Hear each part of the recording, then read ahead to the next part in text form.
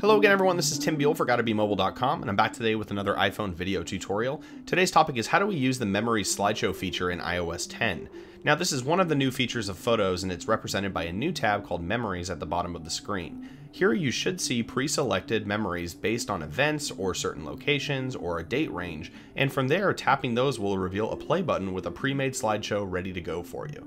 Now the pre-made slideshows are actually quite impressive, and they do come stock with music and transitions as well as a title and a font, but you are able to actually customize these further if you tap on the screen while the slideshow is playing.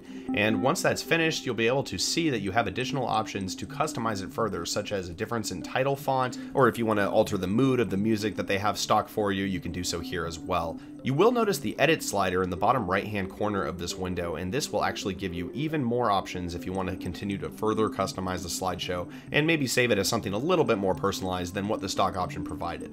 Again, you can change the title. The music tab will actually let you access your Apple Music account or any music that's currently loaded on your device, and you can also then modify the speed at which the slideshow progresses and how many items it's actually using from a given date or time. This is an excellent way to pretty much customize a quick, very professional looking slideshow using the built-in tools and not needing to use iMovie even or any third-party apps from the App Store. I'm actually a big fan of how these slideshows function, and I think they look pretty professional and they are easy to put together, so I think this is definitely going to be a hit with people that travel and take a lot of photos. Hope you found this helpful. Take care.